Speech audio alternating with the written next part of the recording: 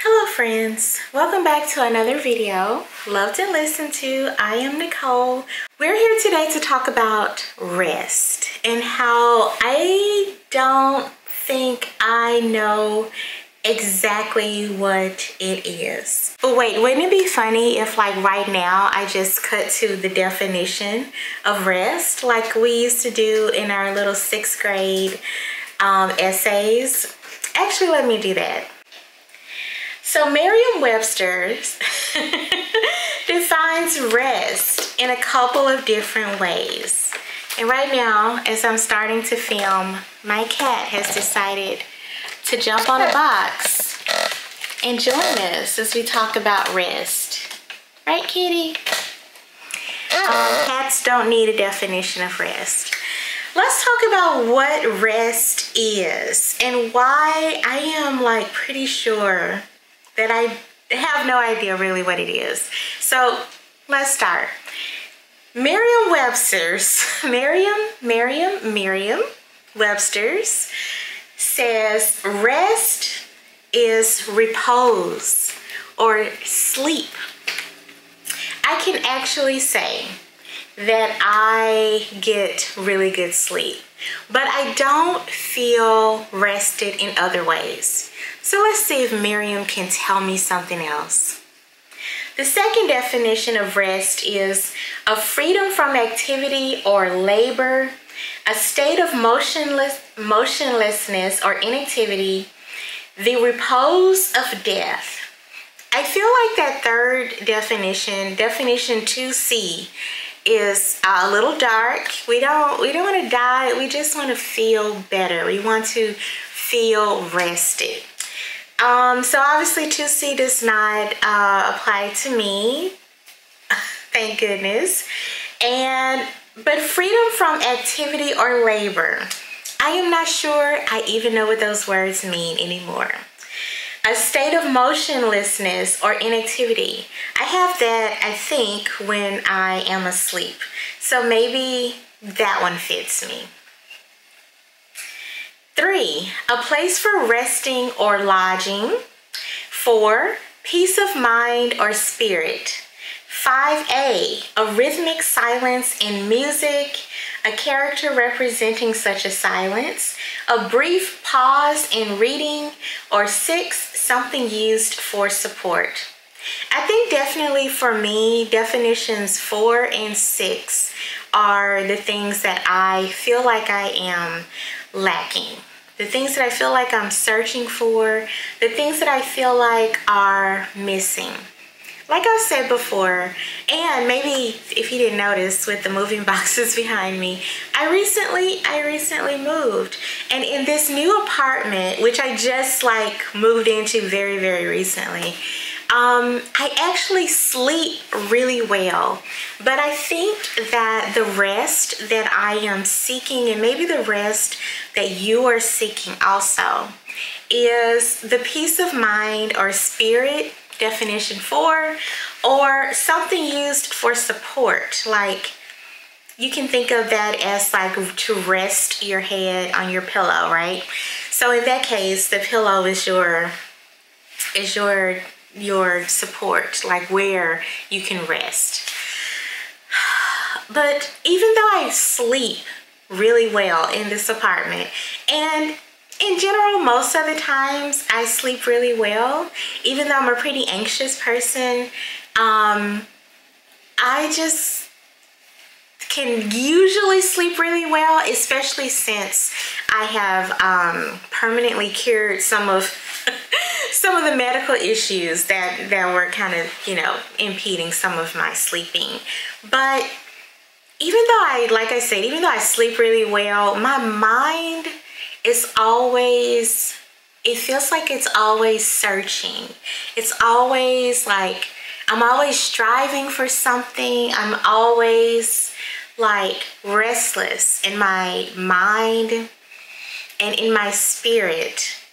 And I am not sure why that is. I'm just making this video in case anyone else out there is like feeling like I am, feeling like that the rest that you're seeking is not really the kind of rest where, you know, you can just take an Ambien and boom, you're cured. Or maybe if you're terribly unlucky, you feel unease and like you need rest physically, like your body needs rest, and your mind and your spirit. Like maybe you feel restless all around.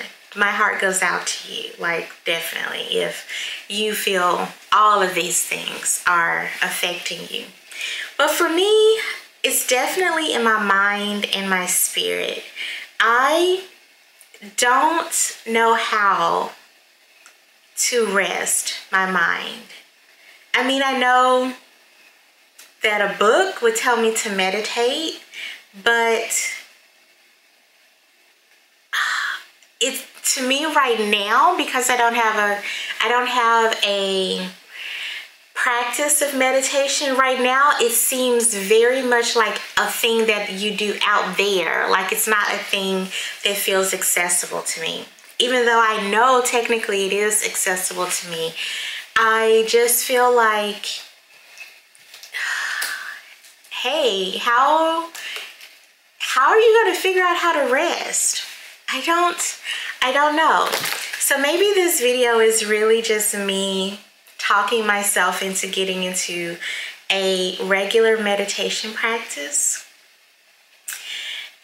But it's also just really me trying to see if anyone else has the same problem. A lot of my life is really chill.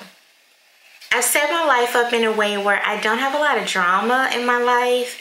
I don't have a lot of like, you know, crazy things going on with other people that I have to constantly like think about or interact with, you know, people who mean me harm or, you know, things like that. And I'm very thankful for that. So for me, a lot of my problem is just truly in my own mind, in my own thoughts of like trying to solve yet another problem, trying to do something else on my to-do list. And today when I was in the shower, I was actually thinking like, man, I have had a to-do list, it feels like since I was like in 9th grade, maybe earlier than that. And I am now 40, getting very close to 41. And the to-do list still has things on it. How do we get to the point where there's nothing on the to-do list? And maybe the revelation is just that we stop putting things on the list. We stop signing ourselves up for things to do. We stop, and by we, I mean me, definitely. I stop looking for new things to do, looking for new problems to solve, looking for new activities to engage in, and just begin to focus on some of the things, at least some of the things that would make me feel a little bit at peace. I can't say that I don't, like, you know, even though I don't have a lot of like drama in my life, I will say that I also don't feel like I have a lot of things in my life that I do that gives me a feeling of purpose. And I think as we get older, especially, that feeling of like needing purpose becomes more and more. It's kind of like a little knock at the door, and then it gets louder, and then it gets louder, and then they're beating on your door like the police. It kind of feels like maybe, you know, the police are not at my door yet, but the knocking is quite louder of like, hey, you need to be doing something, some things that make you feel purposeful. And I think folks that don't have children can sometimes need to be a little bit more creative with what they do in their day-to-day life to help give them purpose. Not saying that everybody who has children automatically feel a sense of purpose, because as a, you know, in my line of work in the past, I have met lots of kids whose parents were so disconnected. There's no way that they had any sense of purpose because of, you know, their role as a parent. I'm also not saying that you need to have kids in order to have purpose. That's obviously like a total lie. And I'm definitely not saying that I wish that I had kids, because I do not wish that I had kids. But I do wish that I had more things in my life going on that I was doing that I both enjoyed and that gave me purpose. And I feel like when I'm able to kind of like figure more out about like what that is, then I will feel more rested. I think it's hard maybe to rest if your soul knows that it's supposed to be like doing more stuff or doing different stuff.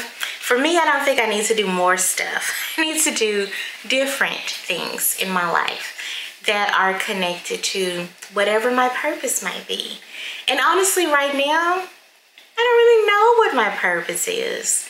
I want to share that and be very transparent, because like I said, at almost 41, I think that a lot of the messaging we get would shame me. Like a lot of the messaging we get from like movies and magazines and just general society.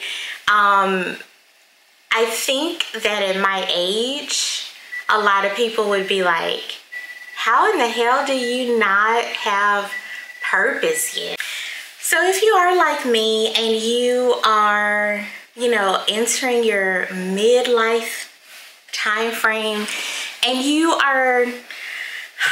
don't know what your purpose is, or you're seeking like new things to do that'll give you purpose, I just want to tell you that that is okay. That is totally okay. We'll be okay together. It is fine. You're going to be fine. I'm going to be fine. So yeah, this is my little video essay about rest and how I really believe that it is connected to not just your body, but definitely your mind, your spirit, your soul. Like all of these parts of us make up all of us. And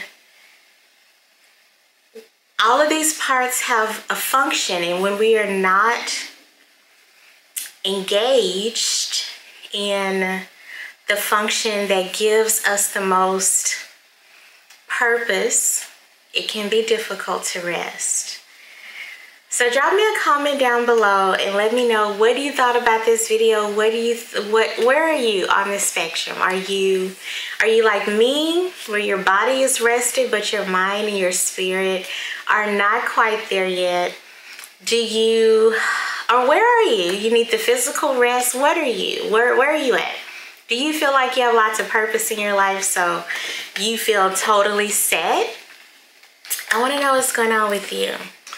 So let me know. I would love to hear from you. I hope you enjoyed this video, this little kind of video essay that I've shared with you. And I hope that it helped you in some way. I don't have like answers. As you can see, I'm kind of right here with you on the journey. But maybe together we can figure it out. So from me and my cat. Hey, kitty. Hi, kitty. All right, we'll see you next time. Namaste.